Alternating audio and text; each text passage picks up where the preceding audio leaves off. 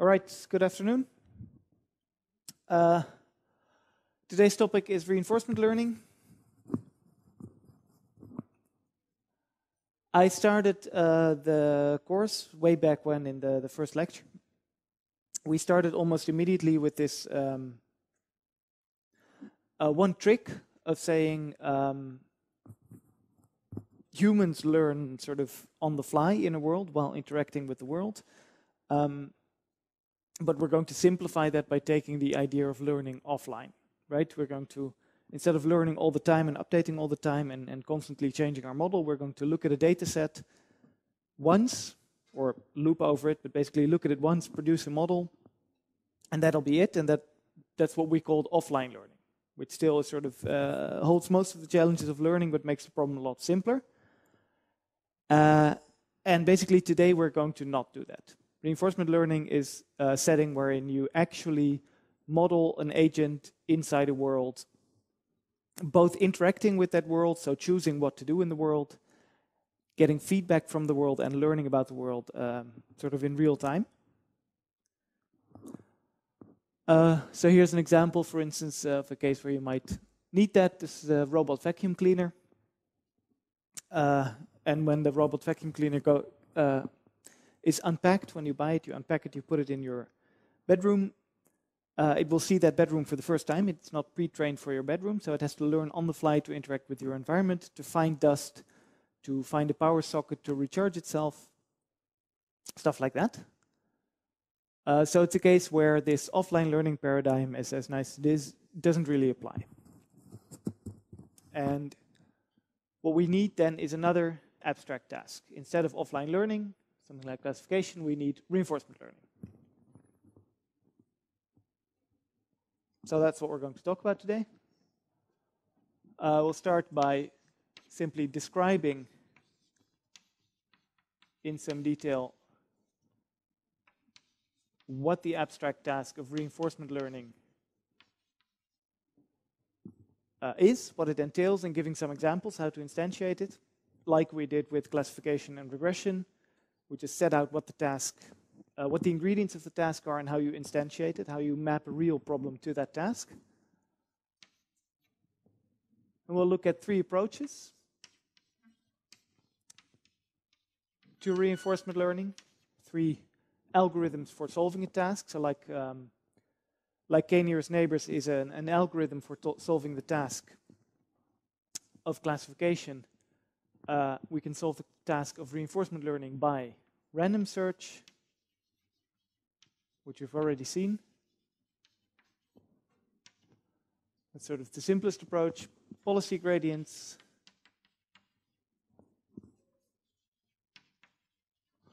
or Q-learning.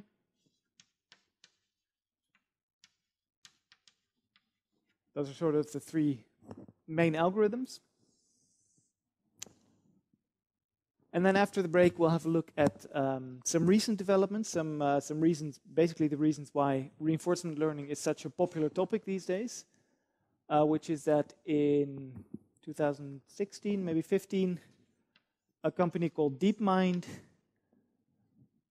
created a program called AlphaGo, which beat one of the world top players in Go at that point, called Lee Sedol. And that was a big surprise to all of us, because at that time, Go was this sort of unbeatable game. We didn't. It was sort of a star prize of AI. We didn't really think Go was going to be solved, as we call it, beaten by an AI algorithm, maybe in the next 10 years. So it came as a surprise that we were this close. So we'll look at how they did that using reinforcement learning. Then came an improvement called AlphaZero, which is worth looking at, so we'll have a look at that as well. And then after it became clear that AlphaGo was properly beaten and had been properly solved, people started thinking about what the next horizon would be. And at DeepMind, they chose StarCraft, specifically StarCraft 2, as the next game to be beaten. So playing StarCraft 2 at the level of the world's top human player would be sort of the next AI milestone. And just a few months ago, DeepMind released AlphaStar. It's not quite clear yet whether it's at human performance or whether it's sort of about or we're starting to reach it. It's not quite clear yet, but we'll have a look at sort of StarCraft in terms of this is the next horizon, this is what we're working on now. And that's where we'll end the lecture. So let's get started with reinforcement learning. This is our basic framework. It's a bit more complicated than the offline variants. Basically what we have is an environment, we have a model, and we have a learner. The learner creates the model, and there's not this pipeline from left to right because it happens, the learner updates the model on the fly. The model takes actions for which it gets an immediate reward, and it changes its state, it changes the state of the world, which basically usually means that this is kind of an agent and it changes where in the world it is. But every time it takes an action, it gets two pieces of information back from the environment. The new state you're in and the reward for the thing you just did. So let's look at a simple example, the vacuum cleaner example we saw earlier. We have a vacuum cleaner in a very simple room with 6 discrete squares where it can be. So it's a world with 6 states, and it's in the bottom left state, and in the top right state is some dust. And what we want the vacuum cleaner to do is to find the dust. That's all. So how we might model this as a reinforcement learning problem is with an environment and a learner. So we have 4 actions. The robot can move up, left, right, or down.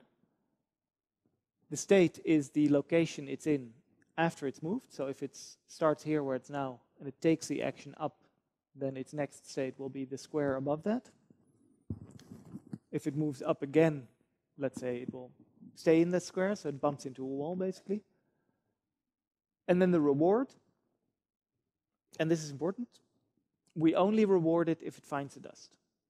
So we don't give it sort of intermediate rewards, or we don't tell it when it's near the dust or anything. All we wanted to do is find some dust. So once it's found the dust, it gets a reward. Otherwise, it's on its own. Everything else it has to learn by exploring its world. So any movement results in a reward of 0, except if it's in a square, let's say, to the left of the dust, and it chooses to move right. Now, obviously, this is just a basic path planning problem. So there are much simpler ways of solving this, but this is sort of the simplest way of thinking about the simplest possible reinforcement learning problem we can think about. There's not really a lot to learn because we just have some dust. The environment is stable, but it's sort of a simple starting point. So a more complicated more complicated problem would be the problem of tic-tac-toe. So it's a little bit like solving chess or solving Go using reinforcement learning. So how might we train an agent to learn tic-tac-toe using reinforcement learning? Basically what we do is we call the environment / the game engine, we call the opponent / game engine, we call that the environment, everything else. Our current action is the move we take, and the state is the state of the board after we've made that move. So if we've just put this circle here, then this whole thing becomes the next state. And again, the reward we instantiate in the simplest possible way. We really only give a reward for the things we absolutely know are good.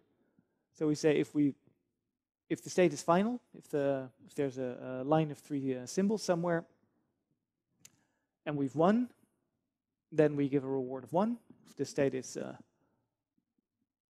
so that we've lost, we give a reward of -1. Otherwise, 0. Otherwise, you're on your own. So how good this state is to be in, you have to figure out on your own. That's your learning problem. Another example is control problems. So trying to control a robot or an automated a robot or any kind of thing like that. In this case, the cart pole is a very standard challenge in this field of control. So what we have basically is a sort of robotic equivalent of the trick of putting a broom on your hand and balancing it. So we have a little robot car that can move to the left and to the right along a rail, and it has a pole balanced on a hinge, and so the pole sort of is unstable; it falls over, and the cart has to move to the left or to the right to keep the pole upright. So we model this in reinforcement learning terms using a very simple physics engine, or the real world. If we do this in a real world setting, then we just actually do this. Essentially, we implement this in a kind of robot cart, or we can do it in a physics engine like the animation shows. We only have two real actions, which are to move left or to move right. And the state of the world can be fully described by the angle of the pole. And probably you need in most cases, you need the position of the cart as well. So you have two numbers, the angle of the pole and the position of the cart, which I haven't shown here. Because usually you sort of determine the problem to be over if the cart falls off the rail as well.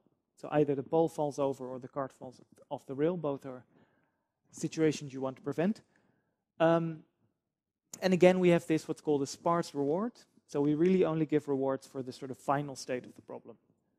So if the pole ends up vertical, then we've lost. If the cart ends up off the rail, then we've lost, and then we get a reward of -1. Otherwise, we get a reward of 0, and there is no positive reward. The learning goal is just to maximize the reward by avoiding this -1 for as long as possible. So that's the way to think about this problem of reinforcement learning, how to instantiate it, how to apply it to real-world problems. Here's a more impressive demonstration. I won't turn on the sound for this one because it's just the noise of a helicopter. This is basically a remote control helicopter being trained to do lots of stunts. So this was a reinforcement learning problem, modeled as a reinforcement learning problem, trained first in a simulator, then transferred to the real world and trained for real. I think first trained to just stay upright to not crash, and then trained to mimic specific human movements that it was shown from a human controller.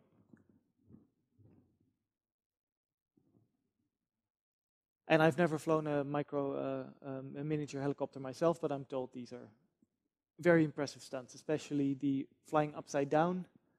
Apparently very difficult. So this is a very definitely a real-time problem, right? You have to have very immediate control. You have to really this iteration between world and agent happens very quickly here. It's probably tens, maybe even hundreds of times per second. The state is evaluated and the next action is chosen. This one probably didn't have this sparse loss, well, I should say sparse reward. So in a sort of ideal setting, you would model this as saying, if the helicopters crash, then you get a reward of -1, otherwise you get a reward of 0. That's probably not how they did this. I mean, that only works up to a certain point. So probably certainly they started with imitation learning. So they started with supervised learning by just copying what a human controller did. They used some reward shaping. So instead of giving this really sparse reward for intermediate states, they tried to guess what a good reward might be to sort of steer the algorithm towards those intermediate states that are near the goal state. It's not ideal, but sometimes you have to do it. Ideally, you don't want to resort to reward shaping. And then it can also help, I'm not sure if they did this here, but to add some auxiliary goals. So instead of just training the helicopter to do the trick right away, you train it maybe to travel a certain distance or to figure out what the which actions cause the biggest change to its visual inputs from its cameras. So if you want to do something as impressive as this, you usually need to resort to tweaking the reinforcement learning problem a little bit. But as demonstrations go, this is probably the point in history when everybody started paying attention to reinforcement learning suddenly. This is the thing DeepMind did before AlphaGo came along.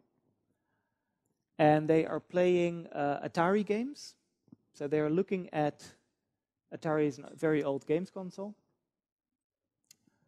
And they are looking at the screen. So the algorithm learns, as we say, from pixels. All it sees is the screen. It doesn't get any auxiliary information. So all it gets as input is the screen. The state of the world is basically a pixel image. And all it gets as reward is the score. And the actions, of course, are a joystick with a fire button, which is not used in this game. But so you have a very limited number of actions you can take, but you have to, it is in real time, so you have to act quickly. And here it learns to play Breakout, which I'm sure you've all played, or seen at least, or well, if you haven't, it's pretty easy to figure out what the aim of the game is. And here's a very nice trick that the system learned, is that if you build a tunnel, almost there, and you get the ball behind the wall of bricks, then you don't even have to do anything. So it actually figured out on its own to do that. And the same system, using the same training regimen, learned to play lots of Atari games. This wasn't just a way of learning how to play Breakout. Because they played from pixels, because they just had this screen and the Atari controller modeled, they could learn to play about 26 different games using the same setup. And that's really the point where people started paying attention. And what they did, especially the nice thing, is that this mapping, this policy, the thing that your learner learns, the mapping from states to actions, which we call a policy, was a neural network, in fact a deep neural network. So they look at this screen, they add some convolutional layers, and they output some probability distribution over the actions. And they managed to train this neural network to learn these kinds of games. And that's really when people talk about reinforcement learning these days, they tend to talk about deep reinforcement learning. So using reinforcement learning in combination with a deep neural network.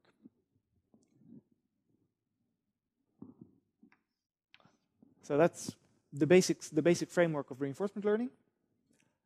So now let's see how do we do this? How do we apply this principle? How do we, or given a problem that's been translated to a reinforcement learning problem, how do we solve it? Well, like I said, mostly we talk about using neural networks as policies. So let's try that. So here we have our cart pole problem, where the state is indicated by a position on the rail and an angle of the pole. And what we want to learn is a policy. We want to learn a function that maps a state to an action. In this state, we're going to take this action. And there are two actions. We can go left or we can go right. So what we do is we just build some neural network. And for this one, we don't need a very complicated neural network. We create one output node for every action. We put a softmax over the output node, so this becomes a probability distribution over the actions. And then we have our policy function, and now all we have to do is figure out how to train this neural network, given this reinforcement learning setup. And that brings us to the three main problems that we face, the three main things that make reinforcement learning difficult, which are these three. Firstly, we have a non-differentiable loss. We can't just say, we want to maximize this reward, so put a minus in front of it and backpropagate the loss with any standard backpropagation framework. because between the output of our neural network and the thing that gives us our reward are lots of non-differentiable things. Most importantly, the environment, which we don't have access to. Even if it were a differentiable function, like a simple physics simulator might be differentiable, so we might be able to backpropagate through it.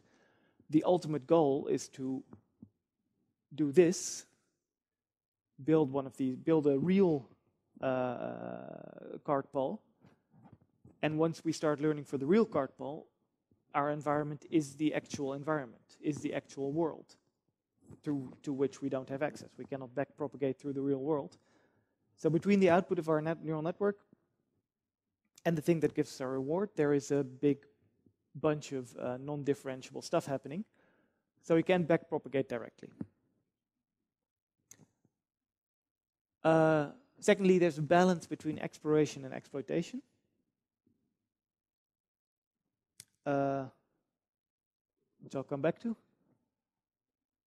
And then there's a problem of delayed reward, which I'll also come back to. Slightly misorganized my slides here. So this is the problem basically in a nutshell of exploration versus exploitation. If we extend our earlier example of the dust gathering robot here, so he starts out in the corner of the room again, and he gets a reward if he finds the dust here.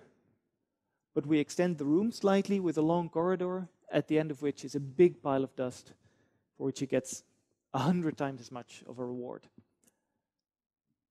Then if we start learning a policy for this setting, for this problem, the robot will very quickly figure out this path of going up, right, right, and finding the dust. If he then, once that policy's been learned, if he then just exploits that policy, just follows that policy to maximize his reward, and let's say the world resets every time he finds some dust, then he just keeps on going back to the starting point and retracing the same path. Whereas if he has some bias for exploration as well, so if occasionally, even though he knows that this path will give him some dust, he might still take this path, even though he doesn't know that there's anything at the end of the corridor. If he's still compelled to explore his world a little bit, he will eventually find this big pile of dust and get a much higher reward. So this is sort of something you see time and time again in these online scenarios, in these online learning settings, that you have to balance exploration of your world with exploitation of the knowledge you currently have, because exploring will give you new knowledge, which eventually you will be able to exploit and turn into even bigger rewards, hopefully, but you have to make this balance. Then there's the delayed reward problem, which is that you get a reward back for your actions. You do an action, you get a reward. But the actual proper reward you get after a couple times depends on all the actions that came before it. So what you get from the environment is what's called an immediate reward. But what you're actually interested in is the sum of all your rewards over time. So for instance, in a game of chess, I only get a reward of 1 for the final move where I checkmate somebody. But that checkmate is dependent on lots and lots of good decisions I made during the course of the game. So that's a credit assignment problem. It's this final reward we get at the end. Which actions actually deserve to be rewarded? Which actions in our history actually deserve to be rewarded for that reward? A classic example here is the problem of learning to drive a car, as some of you probably have done already or maybe even are currently doing. If you're learning to drive a car and you happen to crash, what a lot of people do, fortunately, is just before they crash, they brake, right? Now, if you were to learn by immediate reward, the action of braking is followed immediately by a crash. So you would learn that braking before you crash, or braking when you see a wall in your window, is a bad thing, when actually it's a good thing. So you need to distribute this reward over everything that came before, and you need to somehow learn which actions led up to your good or your bad results. That's called the credit assignment problem, and it's basically sort of the fundamental problem of reinforcement learning. So we need algorithms that can help us do this. We have the model, we have this neural network, we know what we want the model to look like. All we have to do is figure out the weights that will make this policy maximize our reward. But we have to learn what the weight should be while we're interacting with the world. Before we move on, a little notation just to specify exactly what we're talking about. So this reward function, if we're in state S and we take action A, we get some reward. We call that function R of S and A. The state transitions, so which state, if we're in state S and we take action A, we end up in another state. That's determined by a function, call that function D. And then there's the policy, which is what we learn, what we choose to do. We'll call that pi. Pi of S is A, so in state S we take action A. Or sometimes it's nice to have a probabilistic policy, so in state S we get a probability distribution over all actions from which we can then sample or choose the action with the highest probability. So these functions together basically determine the environment, the reward function and state transition, and the policy is our model. Here's those drawn in the diagram. There are a few extensions that we won't go into today, or maybe we'll hint at briefly. Your state transitions can be probabilistic. For instance, if you have a robot with wheels and you tell the robot to spin its wheel by 5 millimeters, it might be on a slippery floor. So how much the wheel actually moves can be anywhere between 0 and 5 millimeters. So then instead of just getting a state transition function, you get a probabilistic state transition function. So given a state, you take an action and then you get a probability distribution over where you actually end up. And there's also problems where the world is not fully observable. So for instance, if you're playing poker, then you don't know what cards other people have in their hands or what cards are on the table before they're turned over. So you need to deal with this kind of imperfect information. Practically, it doesn't really matter that much because you sort of let the neural network deal with most of that. So we won't go into that too much, into how to actually model that. So now we come to this problem of choosing the weights, learning the weights of the neural network while interacting with the world. And we have these 3 approaches. And we'll start with the simplest one, which is just random search. So we saw this already in the second lecture, I think. That basically before we went into all this gradient descent business, we had methods for learning, black box optimization methods basically, where all we needed was a reward function and a model space, and we could actually optimize our model. And that's basically what we have here, right? So if we want to optimize the card ball problem, we can just pick a random set of weights, see how well it does, see what our reward is, how long the card stays up, and then take a random step in model space, so perturb the model a little, see if the new model does better or worse.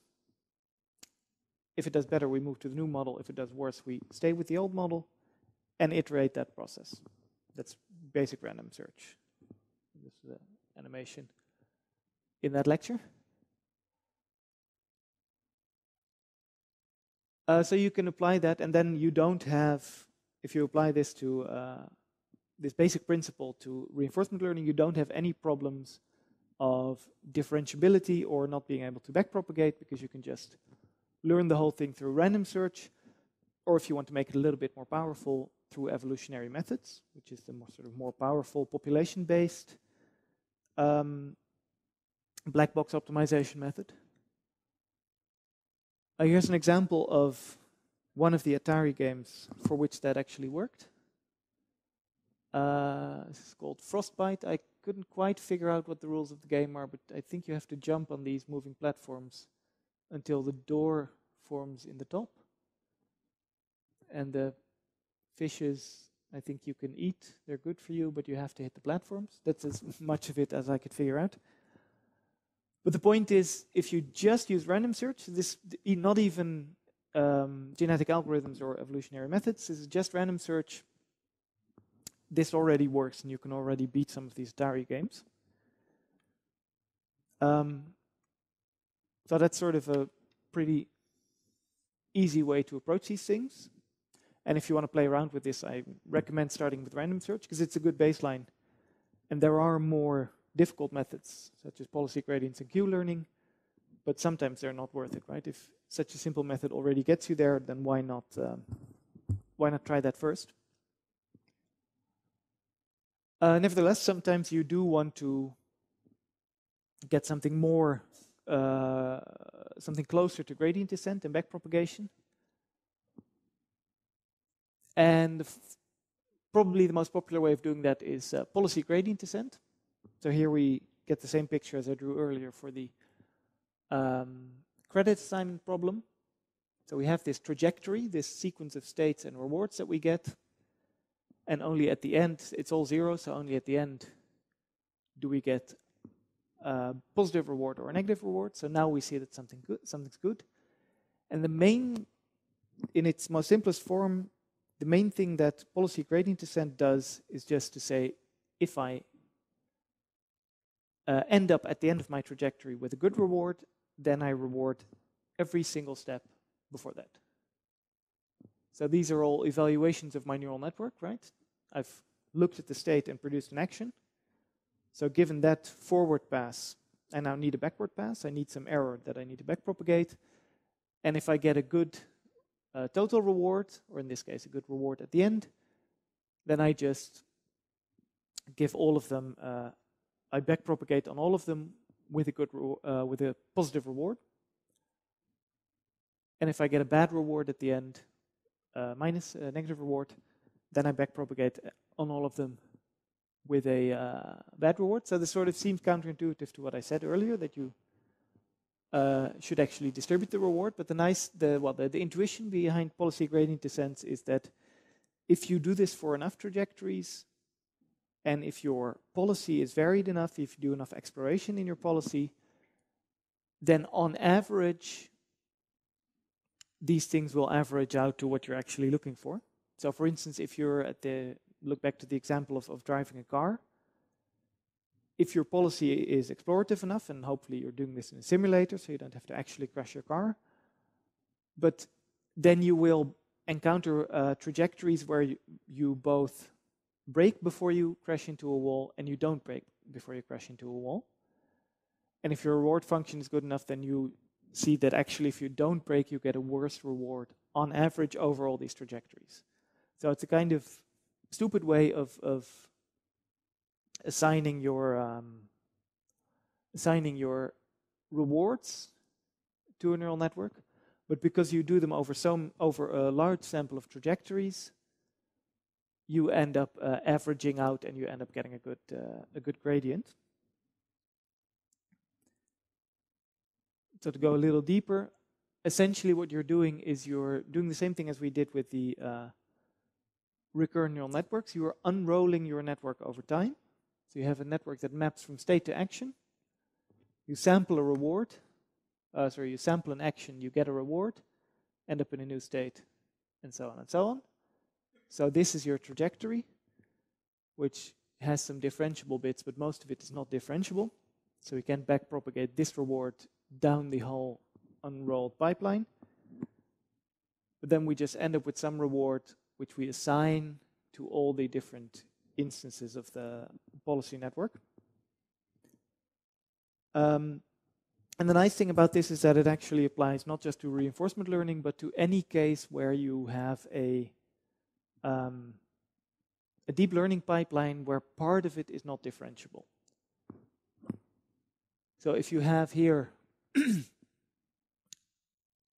a neural network that does some forward pass, and somewhere in this forward pass happens some sampling or some other function that you can't backpropagate over. Maybe you don't have access to the thing that computes this, like in reinforcement learning, or you're just sampling something in a way that you cannot get rid of. What you can do is, after you sample multiple trajectories. You get your supervised signal, and you average the supervision here. So the blue lines you just backpropagate as normal. But once you get to this node where you don't get a gradient anymore, you just take the average of all your outputs, roughly, and we'll look at the specifics later. And then you get a kind of average gradient here that you can then backpropagate over this part of your network. So it doesn't just work for reinforcement learning, it works for general settings where you have a pipeline, a differentiable pipeline with one bit that isn't differentiable. So that's very useful. And the mathematics of how to actually work out what you're actually doing here are pretty simple. So we'll work through those in a couple of steps. So let's say our reward, R of A here. So A is the action we're tasked with taking at the moment. We want to take the action A. And our reward is not the immediate reward, but our eventual reward. So R here, R of A, stands for our eventual reward. So what we want to optimize, what we want the gradient over, is the expectation over the probability, because our network gives us a probability over actions, right? And under that probability that our policy gives us, we want to maximize the expected ultimate reward. And because we want to optimize that, we want the gradient over that. So we have a gradient over an expectation. So that's something we have to deal with. So we write out the expectation, which is the sum of PA times RA. And PA here is the output of our policy, right? So PA gives us, in our current state, the probability distribution over the actions. And then this sum represents the expectation that we want to maximize. Well, the gradient we know we can move inside the sum. We've done that a lot of times before. So now we have the gradient, the sum over these gradients of these terms.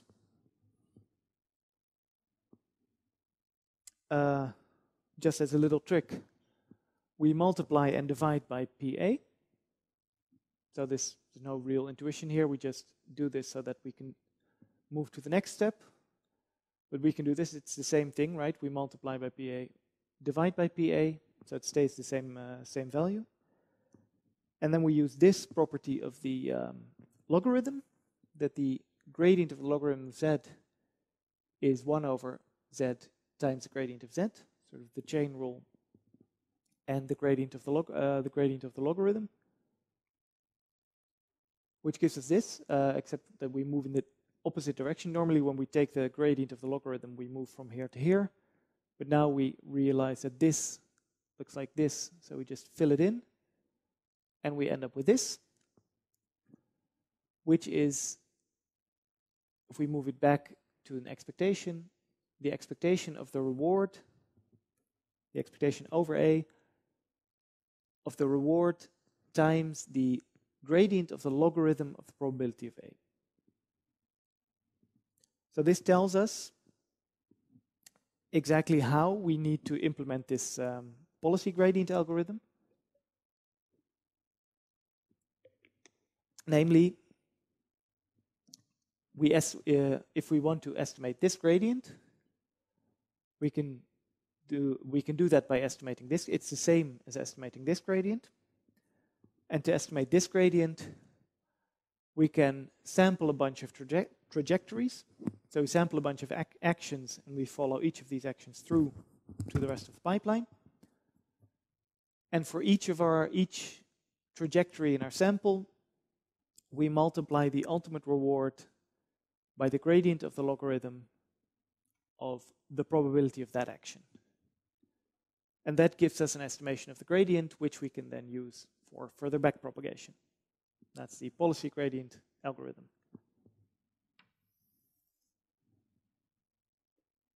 And that algorithm was used on AlphaGo, and I think AlphaZero as well. And it's probably the most popular basic algorithm. There's a lot of extensions and a lot of improvements, which we won't go into today. But the Atari example you saw earlier, the breakout one, that actually used Q-learning, a variant called deep Q-learning,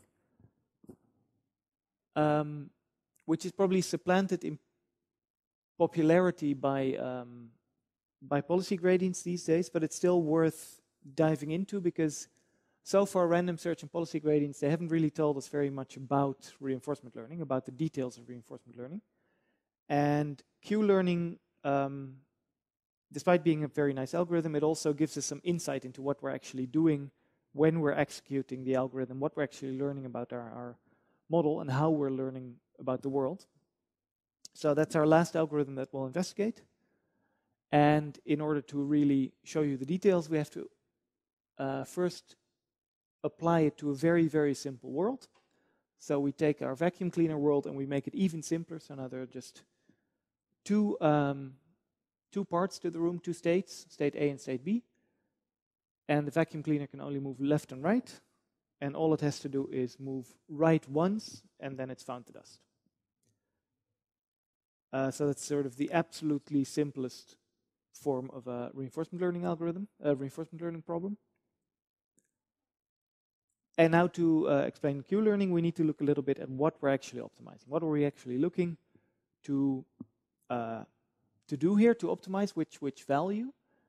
And that's usually taken to be the discounted reward. So at the moment, we are in some state 0. We take action 0, we get a reward.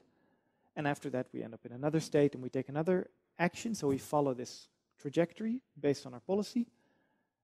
And what we do is basically we sum up just all the immediate rewards that we get, and that's our total reward, except we discount them a little bit.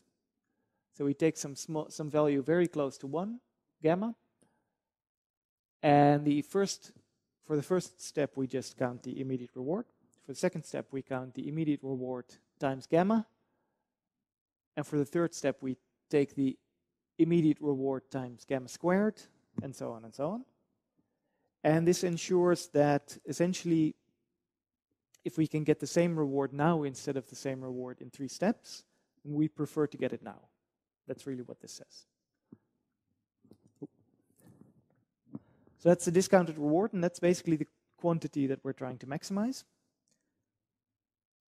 Then we have the policy, which we already saw, which is given a particular state, what action do we take? And then we basically, given a policy, we can work out what our discounted reward is, right? Because given a policy, we know what we're going to do. So we know what all the future states are. So for a particular policy, we can work out the value of a state. Because from that state, if we know the policy, we know what the discounted reward is going to be. So then we know the value of that state. How valuable is it for us to be in that state? Well, that's the discounted reward we're going to have from that state. And you can rewrite this discounted reward. We did this again. We did this also in the ensembling lecture as a recursive function.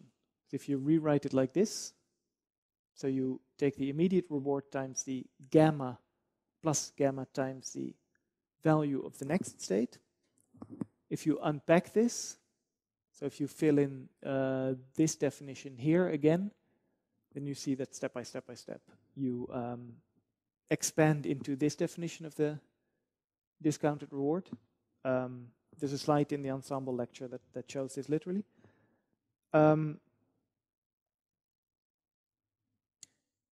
So now that we have the policy and we have the value function, we can ask, what is the optimal policy? Which policy will maximize our discounted reward? Which we define like this, call it pi star, which is the policy such that for all states, there's a little bit of typesetting gone wrong here, but for all states, over all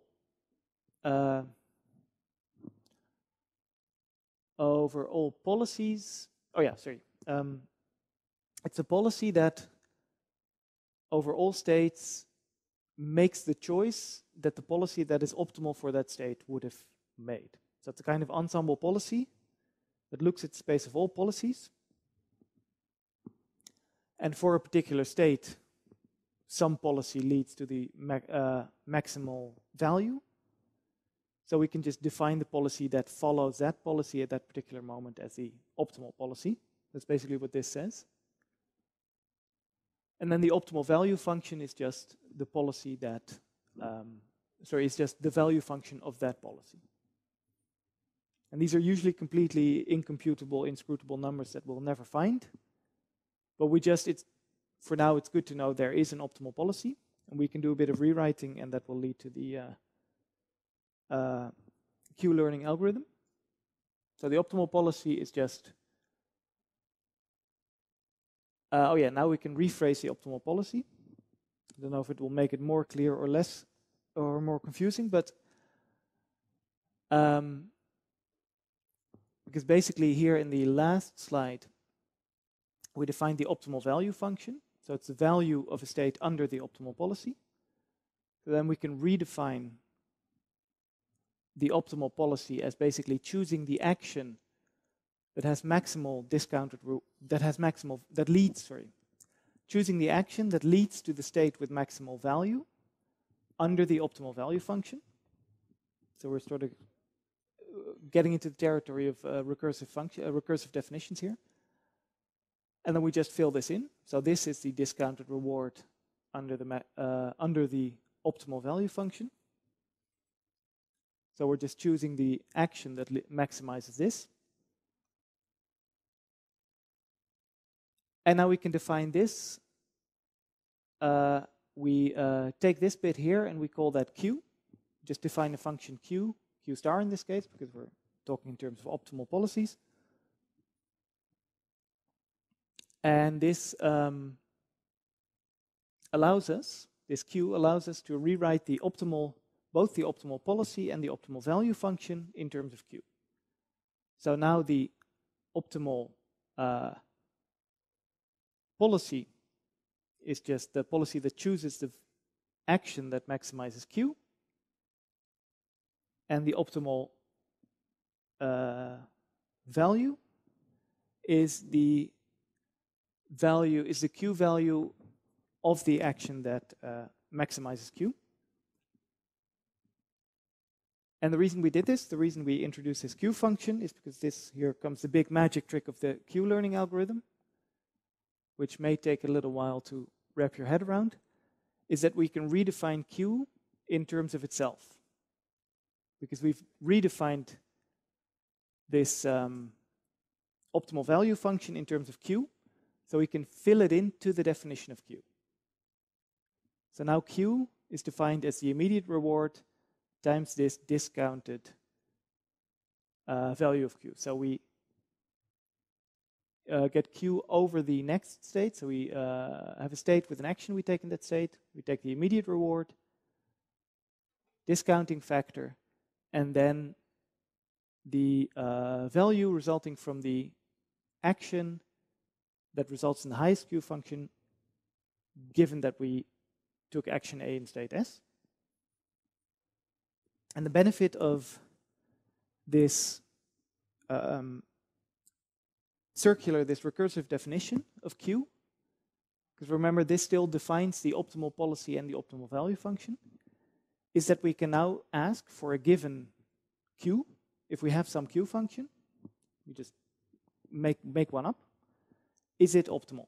We can ask, is that the optimal Q function? So we make up some Q function for our vacuum cleaner problem.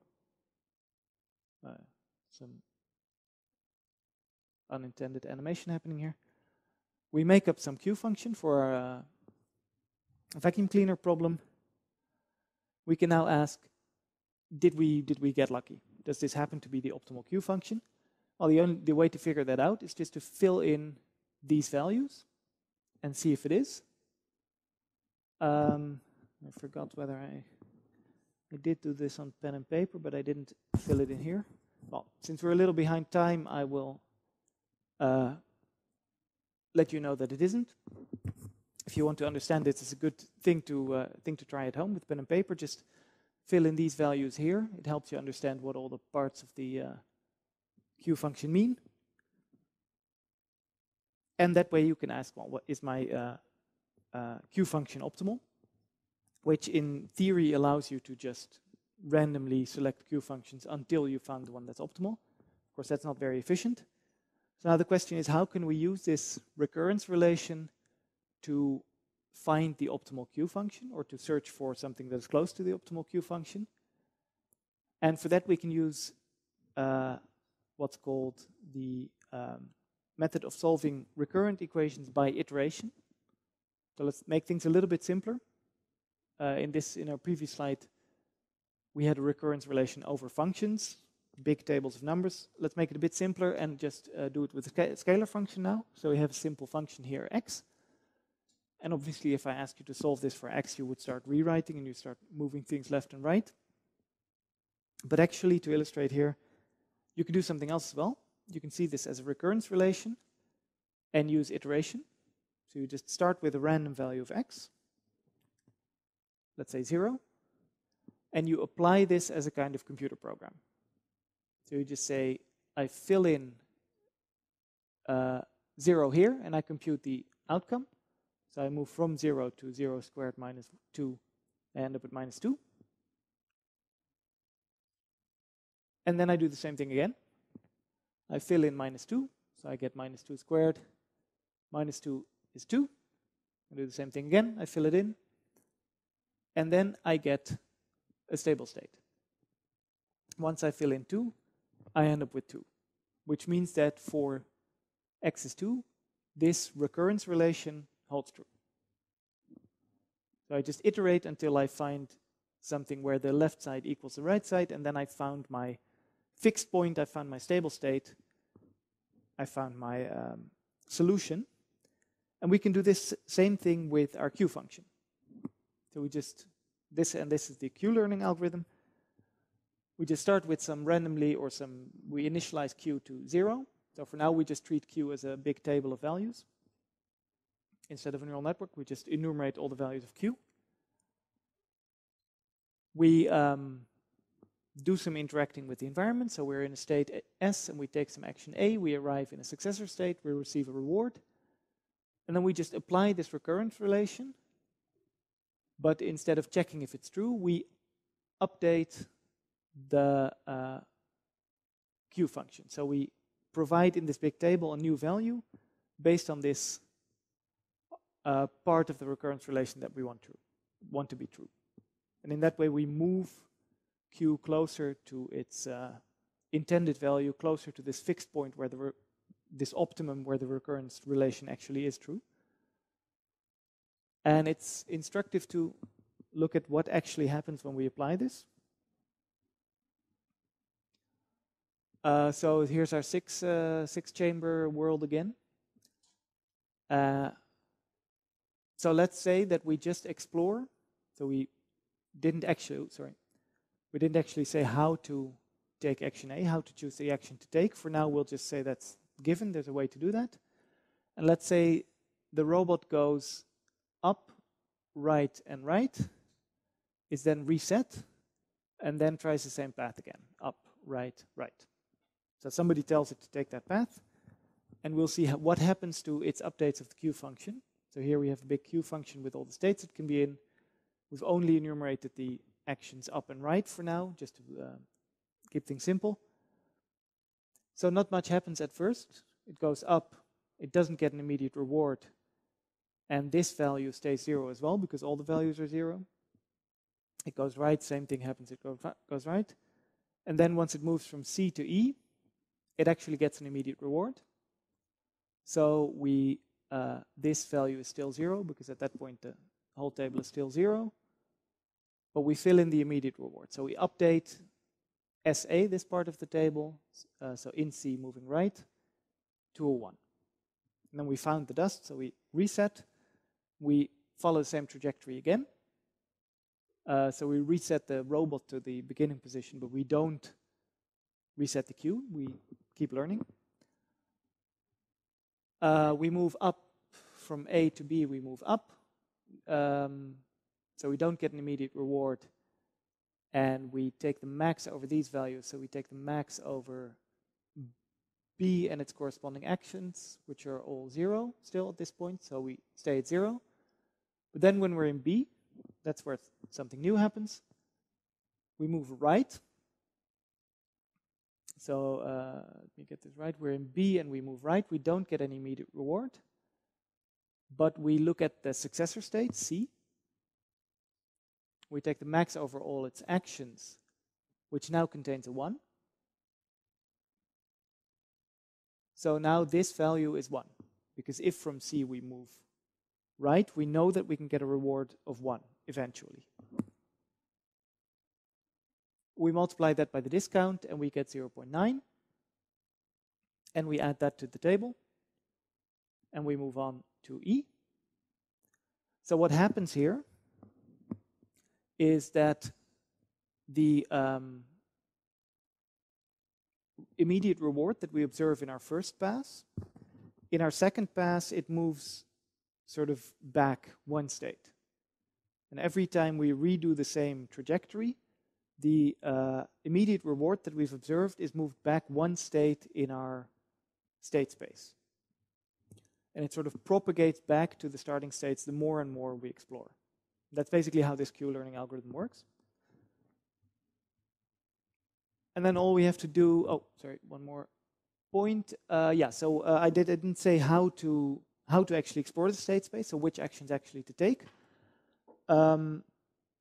Practically what you do is you follow your best policy that you've learned so far, but with some small probability epsilon, you take a random state. That's called greedy epsilon exploration, epsilon greedy exploration, and it's sort of a reasonable way of doing this. And epsilon here is a hyperparameter that you have to set, or you can actually decay while you're learning. And then last slide before the break. So now, for now, all we've done is learn a big table of numbers, big table of numbers to represent Q. All we have to do deep Q learning, to learn with a neural network, is we have to implement Q with a neural network, which is easily done if you just take the neural network that we've already made that maps a state to all of the actions. Then instead of learning a probability distribution over the actions, you just learn, you just do basic regression to learn the Q value of the functions.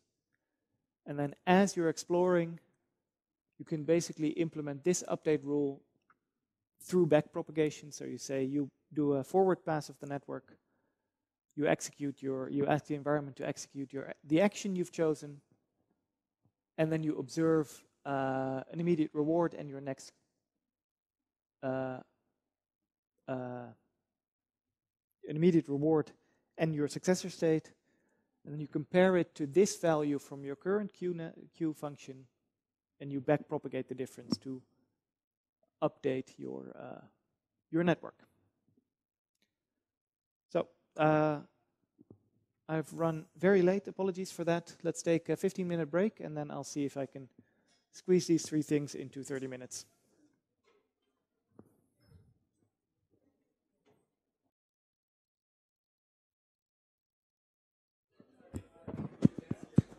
All right, find your seat. Let's get started again. I had a little video planned for you. This is the trailer for a documentary called AlphaGo, which is a very nice documentary that sort of gives a nice sense of how dramatic this victory was when DeepMind AlphaGo beat this Go player called Lee Sedol. I highly recommend this documentary, but in the interest of time, we'll skip it, and we'll skip the trailer as well. There's a link in the slides. Sorry. So this is the guy. This is Lee Sedol, who won these, lost, I think, 4 out of 5 matches, or 3 out of 5 matches against AlphaGo. So I'll try to give you, in the next 30 minutes, an impression of how AlphaGo roughly works. I won't be able to explain all the details, but let's see how far we get. So to start with the game of Go, I won't assume that you all are professional Go players, so let's look at the basics of how Go works. It's actually a lot simpler than chess in many ways. Basically, we have this board which has a grid on it, and players alternate placing white and black stones. There's a white player and a black player, and they place stones on the points where the grid lines intersect, one by one. And basically what you want to do is this. You want to encircle the stones of the other player. So if I'm black and I encircle the white stones like this, I get to take the white stones off the board and they count to my point total. And once the whole board is filled, all the points are counted up, all the encircled places are counted up, and that's your final score. So if you've encircled more stones of the other player, you've won. And you get this kind of arms race where you are trying to encircle the other player, but then suddenly they're encircling you. And it gets very complicated. So there are a lot of claims about AlphaGo in the media, or there were a lot of claims when AlphaGo came out. Some of them were a bit overblown, so I wanted to. So I usually put these in the lecture just to go through them. So first, and some of these claims come from DeepMind themselves, so it also shows that they are a company and they do marketing as well as science. So AlphaGo is an important move towards general purpose AI. I mean, fair enough in the sense that any of these advancements are helpful, but there is no sense in which what AlphaGo does is general purpose AI. It's very much a purpose-built machine for the purpose of playing Go. It maps a Go state to a Go action, and it really cannot do anything else. Thinks and learns in a human way, that's really only true in the sense that neural networks mimic brains. And if you remember the neural network lecture, that really isn't that true, because neural networks, they're not that neural and they're not that networky. They're really just a composition of differentiable linear algebra, which eliminates the third point as well. Oh yeah, this is an interesting one. So they always say Go has more possible positions than there are atoms in the universe, and that's why it's difficult, which is sort of fair, because if you look at the board, you get 19 times 19 is 371 or something possible places to put your stone. So if you look at the tree of possible moves, one following the other, that tree has a branching factor of 371. So that's a big tree with a lot of moves in it. But this is also true for chess. Chess also has more possible positions than atoms in the universe. Fewer than Go. So really it's more true to say that what makes Go difficult, firstly, is that it has a high branching factor. Not that this tree is necessarily big, because all these trees are huge, but the tree branches a lot. And secondly, what is mentioned less often is that you have to look very deep into the tree to figure out whether a certain move or whether a certain play makes sense. Because once you start trying to encircle your other player and he starts trying to encircle you, you have to sort of keep doing that you can keep doing that for a long time before you figure out, I'm going to hit the edge of the board first, so I'm going to lose the battle. So before you see which of you is going to win this particular line of play, you have to look lots and lots of steps into this tree, and this tree has a very high branching factor. That's why it's such a difficult problem. So it's not even just a high branching factor, it's a high branching factor plus the fact that it takes a lot of moves to reason through what makes a good play and who's going to win a certain battle. So that's what makes Go difficult. So let's look at some older approaches to the game of Go, sort of from before reinforcement learning was successfully applied and before machine learning was successfully applied. So with all these games, these two-player games with full information, they start with the minimax algorithm. I won't go into the exact minimax algorithm. Basically, we talk about this game tree of I do this and then he does that and then I do this. We sort of enumerate all possible futures from the current state. And you can look at that game tree, look at all the leaves, which are the states where somebody's won. And you can label these leaves with your reward. So 1 if I've won, -1 if he's won, 0 if it's draw. And then minimax is just an algorithm that tells you how to work this reward up to the current state so that you can choose your best action. So it's basically an algorithm for searching the whole tree exhaustively. Practically, it doesn't really matter because for Go, minimax is absolutely useless because this tree branches out 19-fold every move. So really just looking too deep into the tree is almost impossible, and you have to look lots of steps into this tree to get any value out of it. So there's a lot more value to,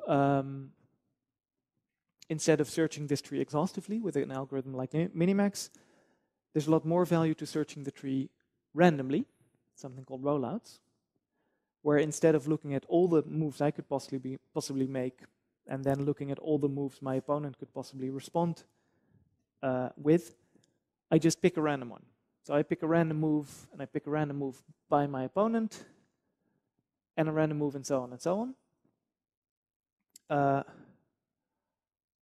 And then I do that a couple of times, and then I just tally up the estimate of who's going to win.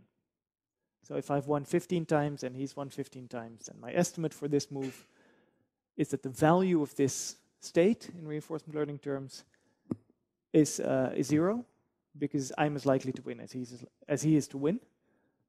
And you can do rollouts with just random moves, or you can come up with a simple policy that picks reasonable moves and then do rollouts with a simple policy. And that's sort of a very early result in terms of a very simple method that actually worked pretty well for Go. And that was extended to something called Monte Carlo tree search, where we sort of do the best of both worlds. So we do these rollouts to explore the tree very quickly, but we also keep a little memory of the local tree to build up sort of promising regions of the tree without exploring the whole tree. So it's always a little difficult to explain because you have to sort of start from a tree that's partially explored. So let's imagine we're sort of joining the algorithm halfway. It's already partially explored some of the tree. And labeled, every node is labeled with our current estimate for the probability that we will win starting at that node. And what we do to expand the tree is first we do a random walk from the root following the probabilities. So nodes that are more probable to result in a win for us, we follow more likely, but all nodes have some probability. We follow the probabilities down to the edge, to a leaf, and then we expand the leaf into a random move. So we do a random move from that leaf. That's called expansion. And then from that expanded node, we do a rollout. So we roll out all the way to the end. And then we label the node with how many of those rollouts, we just did one rollout, how many of those rollouts resulted in a win, in this case 0 out of 1. And we, in a rather unfortunate clash of naming, we backpropagate. It's more commonly called backup these days because it has nothing to do with neural network backpropagation. So let's call this a backup instead. We back up this value. So now all the nodes above this leaf are updated with this new information because we've seen one extra game, which we lost. So all the nodes get one higher in the denominator, and in this case, because we lost, not one higher in the numerator. So we update all these probabilities of all the nodes that we followed to this leaf. And in that way, we sort of expand our tree for the time that we have available to make our choice. And then once the time is up, we just pick the move that leads to the highest probability of winning. That's basic Monte Carlo tree search algorithm. So you'll notice that it doesn't really do any machine learning. all it does is search the game tree, tries to sort of approximate this minimax algorithm, and it doesn't use any neural networks. And this worked pretty well. I think this could, sort of before AlphaGo came along, this kind of algorithm could beat a seasoned amateur.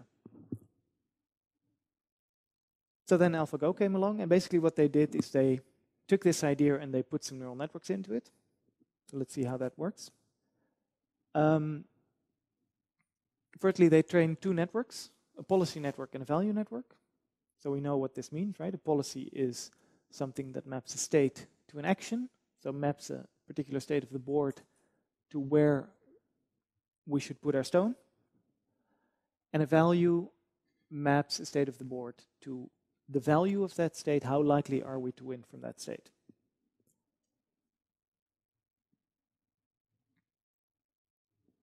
And then they combined this with Monte Carlo tree search in the following way.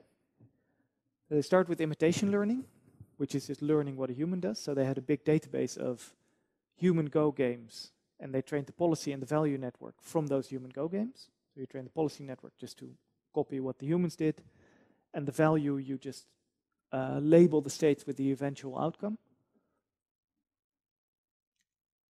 And that's sort of starting point for training the networks. And then you improve by playing against a pool of previous iterations and against yourself. And then you update in this self-play, you update by policy gradient. So here is where the reinforcement learning comes in. So you do a lot of self-play, and then you update the gradients that way, using policy gradient. And then during actual play, when you start playing against your world champion Go player, you take this value network and you take this policy network and you insert them into a Monte Carlo tree search algorithm. And here's how they drew it in the paper. So it's the same, basically the same picture as we saw earlier. So you build your basic Monte Carlo tree search subtree. Once it comes to doing a rollout, oh yeah, and the values here I think are a mixture of what the value network says and what your statistics are from the Monte Carlo tree search. Then when it comes to doing a rollout, you do a rollout using your policy network. They actually had two policy networks, so a slow policy network for the first couple of steps and then a fast policy network for the final couple of steps to the end of the game. Or I don't know if they rolled out all the way to the end or rolled out to before the end and then estimated the value using the value network. That's also possible. And then you do backup as before. You aggregate your statistics using what you've seen. So it's a slightly ad hoc combination of methods where you use reinforcement learning during training, but you don't actually use reinforcement learning directly during execution, during inference. So it's sort of a grab bag approach of everything that worked. But it did work, so why not? But then a year or two later, they came out with AlphaZero, AlphaGo Zero, which is sort of a cleaned up version, which works faster. As a system, is a little bit more sort of disciplined. And most importantly, it doesn't use any human information. So basically, this is a Go system that hasn't been told anything except the basics of Go, basic rules of Go. Maybe not even that. And all it does is play against itself. And from that, it builds up an understanding of Go that is good enough not only to beat this existing AlphaGo, which we've now discussed. So ultimately, it learns to work better than the previous AlphaGo, and hence better than Lee Sedol. And then goes much, much more beyond that as well. And they, in the paper, they structure their paper as basically applying three main tricks to the existing AlphaGo methodology. So they combine the policy and the value nets into a single network. They view MCTS as a policy improvement operator, and they add something called residual connections with batch normalization. So we'll go through these step by step. The first one is pretty simple. Instead of training two separate networks for the policy and the values, it's turned upside down here. So this is where the input happens at the top, moving down to the output. Instead of learning two separate networks, we learn what they call a two-headed monster. So there's a couple of feature extractors on the board, and then it splits into two heads. One is the policy output and one is the value output, which means that these bottom layers that are shared by both networks get gradients from both problems. So they can learn more generic features and get more information for how to learn those features. So that's that can be very helpful.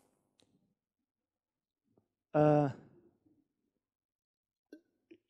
in this case, they actually use the MCTS principle during training by viewing it as basically what they call a policy improvement operator. So basically the idea here is what they say, if you have a policy, any policy, and you use it in MCTS, so you use it to search the tree, you get a new policy, because MCTS is also something that teaches you to play Go, which is sort of guaranteed to be better than the old policy, right? If you use the old policy and you search with depth 0, you just get the old policy, and the more you search, the better your new policy. So it's a kind of applying MCTS as a policy improvement operator. So what they do is they start with some initial policy, they make it play against itself, or rather they search the game tree assuming that it's playing against itself using MCTS, and then they observe the resulting policy resulting from that as MCTS, and they use that as a training objective. So it's sort of learning this improvement step that MCTS gives you is then given as a training objective to the network so that the network internalizes that improvement. That's kind of an abstract way of thinking about it, but well, that's all the explanation I have time for. So that's what they do. They call it a policy improvement operator, and during training they apply this MCTS improvement. And then the final trick doesn't have anything to do with reinforcement learning or Go. It's just a very good neural network trick that was discovered between AlphaGo and AlphaZero, which is a combination of residual connections and batch normalization. So this is something you can do to any neural network you're working on. Basically, if you have a bunch of layers where the size of the input here is the same as the size of the output here, so the layers, you can have as many layers as you like, but they have to keep the size of your tensor the same. Then you add what's called a skip connection or a residual connection, where basically the input here moves directly to the output and bypasses the layers. So you just copy over this input without applying the layers, and you mix them together here. So the result here is the output of the layers plus the original input times some learnable hyperparameter A. And what that gives you is a situation where you can sort of, during the start of learning, you can start with a very deep neural network, but during the start of learning, you can sort of disable most of the layers by setting A very large, so that most of the forward pass of the neural network bypasses the layers. If you do this for lots of blocks, you constantly use this residual layer, you're sort of bypassing everything the layers do, and you have a very simple neural network that you can start training until things get complicated, and then you can slowly reduce A and increase the reliance on the layers. So instead of immediately having to train this very deep neural network that does lots and lots of steps, you sort of gradually ease up towards learning a deeper and deeper neural network, which works very well, especially if you do it in combination with something called batch normalization, which again is not specific to reinforcement learning. basically, if you cast your mind back to the deep learning lecture, the first deep learning lecture, we talked a little bit about how important weight initialization is, because it's very important to keep your activations from blowing up. So you don't want your activations to get bigger and bigger and bigger, and you don't want your gradients to shrink and shrink and shrink, or your gradients to blow up. So it's important that you initialize your weight such that if the input is centered at 0 and has variance 1 in all directions, so your input is standardized, that your output is also standardized. That's how you want to initialize your layers, right? And then if you follow these two principles, that more or less happens.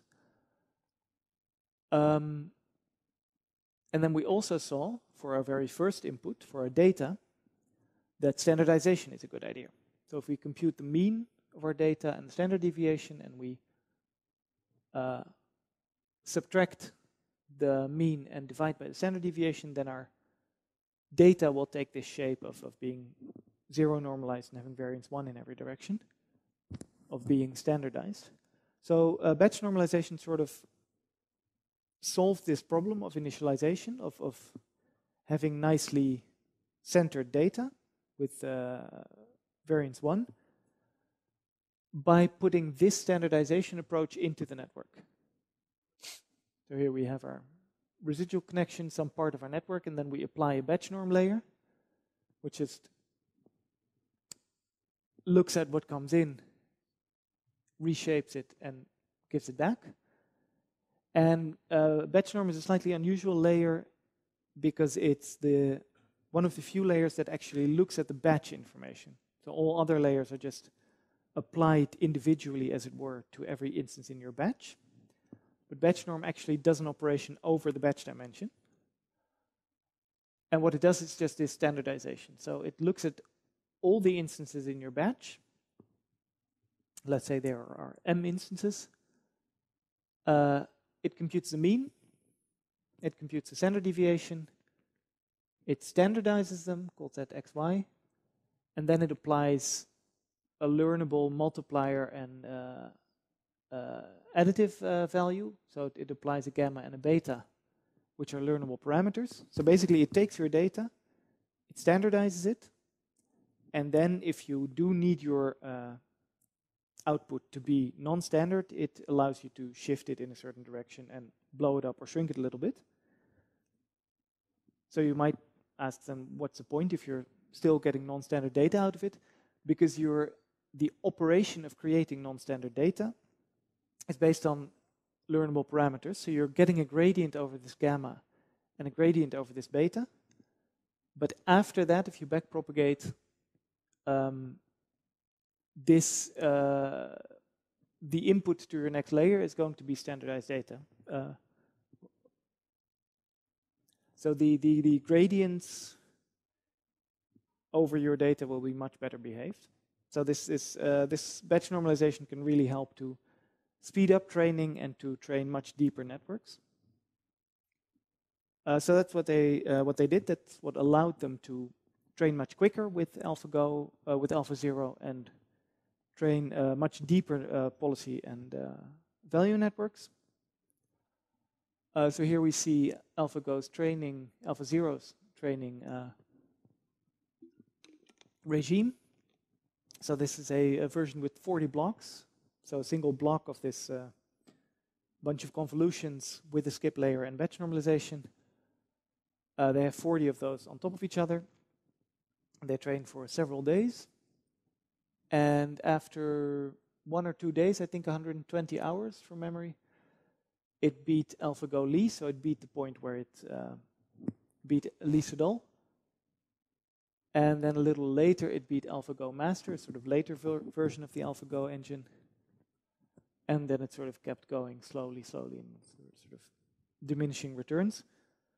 And of course, because there was no notion really of the rules of Go or of training it specifically to learn anything about Go, it was very easy to apply this to chess and similar games as well, and shogi.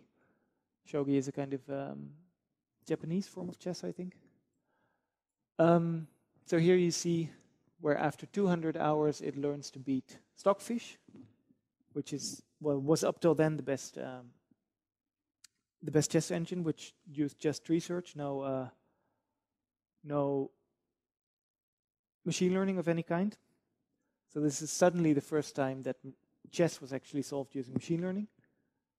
And similar sort of results for Go and Shogi. So at that point we figured, well, Go is pretty much solved now. So what's the next frontier? Let's say Go is solved. So the next frontier, then the question was, what's the next frontier? What's the next difficult thing? And DeepMind and many other people decided to move their attention to StarCraft, which, if you've never played it, is a real-time strategy game where you basically build buildings. Buildings give you units. Units can help you harvest resources, so you can pay for more buildings and units. Or units can help you fight the units of the enemy. I hope that's succinct enough of an explanation. But the most important thing is that it's real-time. So you're just building and clicking and doing stuff, and your opponent is also building and clicking and doing stuff at the same time. You're not waiting for each other to make a turn. So here is the recently released AlphaStar, which is a big leap forward by DeepMind again. So what we see here, well, the first thing that I have to say about AlphaStar is that we're at a sort of uncomfortable moment in that we've seen this demonstration. So this is AlphaStar. They're a system playing against two world-level StarCraft players called TLO and Mana. I forgot which game. This is a Mana game, so we see AlphaStar's view here and Mana here. So this is a pretty high-level game. But they haven't published the paper yet. So they've shown a demonstration, and they've said, we're going to publish the details in the paper. But that hasn't happened yet. I was hoping it would before this lecture, but it didn't. So I can't really give you the details of how AlphaStar works. I can just sort of work on the hints that DeepMind have given us. This is one visualization. So here we see on the left what AlphaStar sees. It sees the whole field. Then some weird visualization of the network activations. And then that maps to actions over all the units it's currently controlling. So you're building an army of units, and all of these units are individually controlled. So you have a huge action space. Yeah, so these are basically the big problems of StarCraft, why it was chosen as sort of the next really difficult problem. It's real time, so there's no game tree or anything to search in any meaningful way. You just have to immediately map your what you see to an action. It's imperfect information, so most of this, basically any part of the game, the map that is not observed by one of your units is hidden from view. So you have to send units out to scout to see what's happening at the risk of losing those units. So you're trading off units against information. You have this huge diverse action space that grows and shrinks as you make more units or as you lose more units. And it's one of these games where there's no single best strategy. So you have, it's a little bit like rock, paper, scissors, where if somebody else picks a certain strategy and you pick a certain strategy, there's no strategy that conquers all other strategies. You have this sort of cycle in your space of strategies. So the ideal thing to do is pick a reasonable strategy that conquers lots of other strategies, and then try and adapt once you figure out what your opponent's strategy is. Currently, this is all we have to go on to figure out how AlphaStar works. So I've picked out a few of these ones, the ones that I can more or less explain. We have a transformer torso for the units, a deep LSTM core with autoregressive policy header pointer network and multi-agent learning. So I'll run through them very quickly. yeah, I'm sort of guessing here, so it's not super relevant, but I'm sort of guessing this is what they mean. Needless to say, none of this will be on the exam. This is just sort of, well, informative. This is the current state of the art. This is the current open problem. So they start with this transformer head, which is a kind of a bias towards learning about objects and the relations between those objects, because that's very important, right? You have these units, and you need to somehow start learning relations between those units. Like this is a harvester, and I want to send it to that particular resource to start harvesting. So these two, this unit and that resource, they have this relation. So that's how the neural network should start thinking about these things.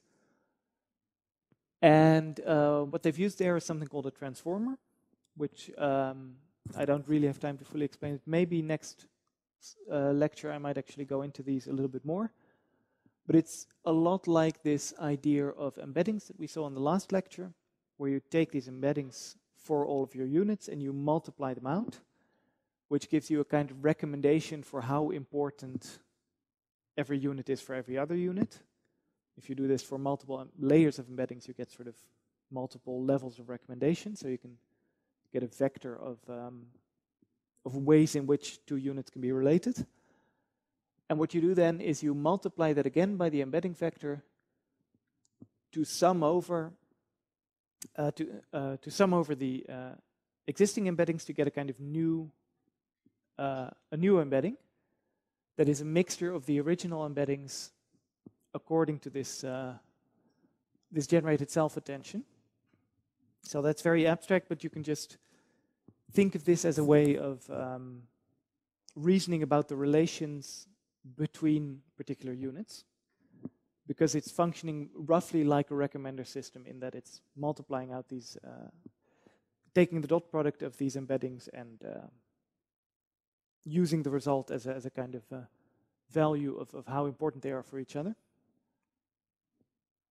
I'll skip pointer networks for now. I think we're running up to the end. So LSTMs we've seen, right? What they do is sequential sampling for the policy head, because they have this huge space of actions that are going to depend on each other.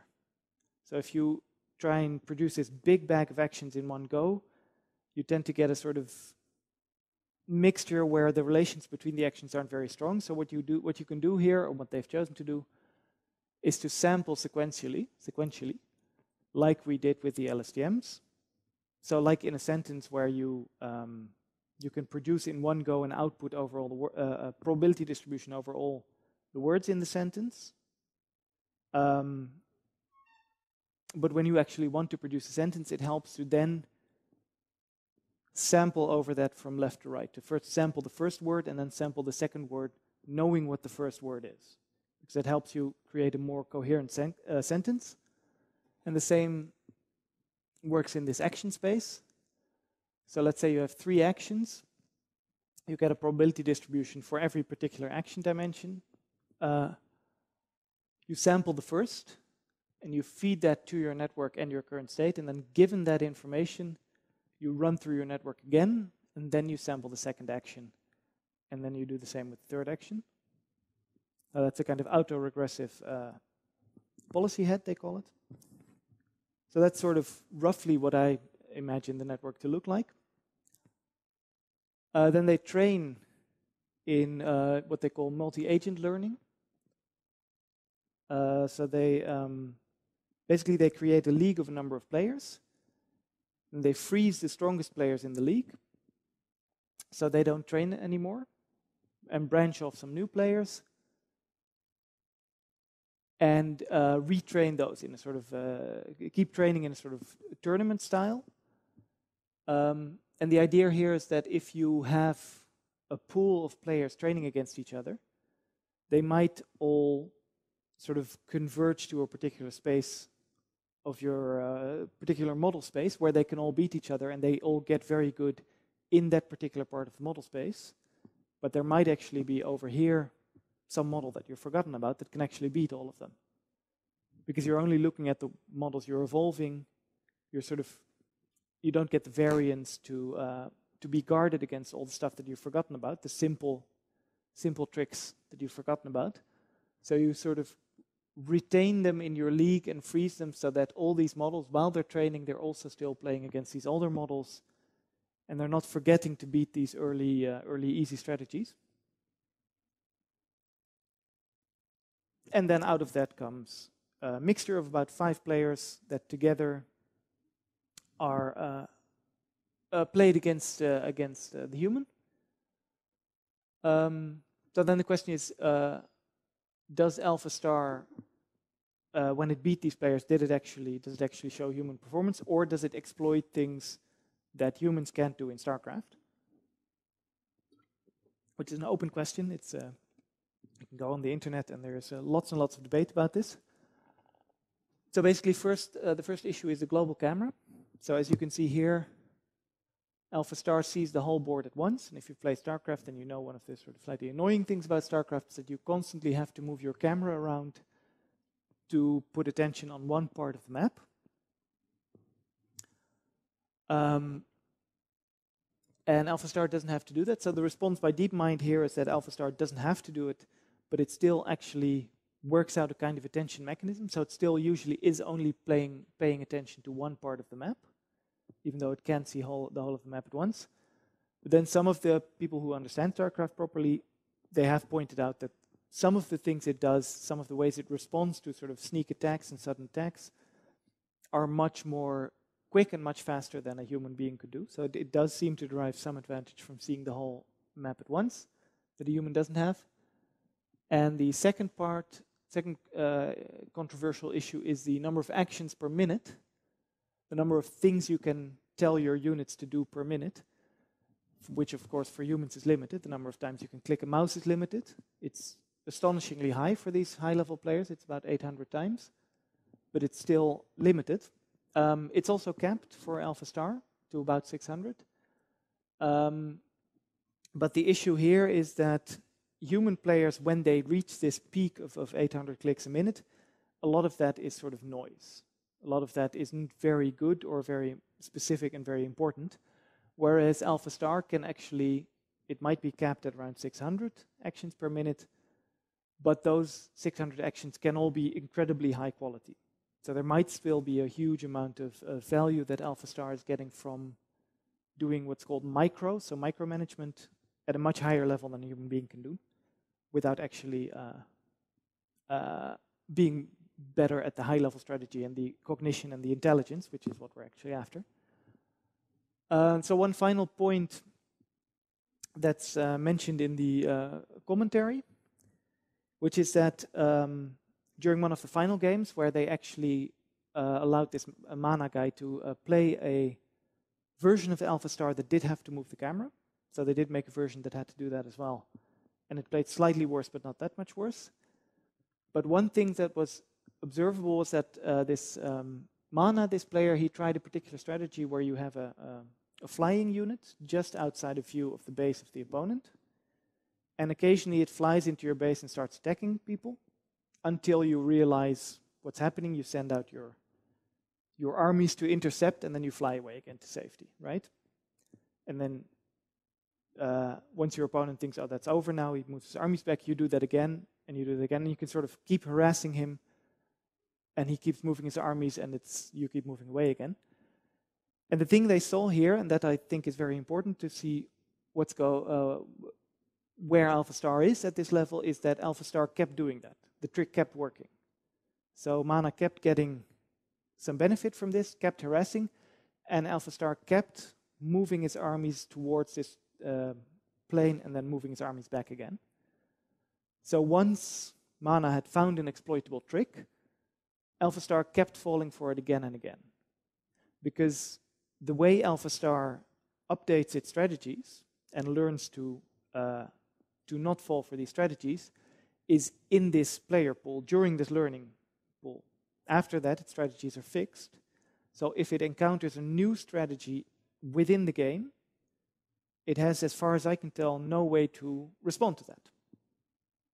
And that, I think, is one of the core weaknesses of AlphaStar that we're seeing now, which hopefully means that humans will still for a long time, or for some time, be better than computers at StarCraft so that we can study this problem with a little bit more. We'll study this problem a little bit more, and then it will hopefully give us some more insight into cognition, because ultimately that's what it's all about. So that's so I overran again. Sorry, I'll try a little bit better to avoid that next time, when we will talk about. We'll have a review of the whole course so far.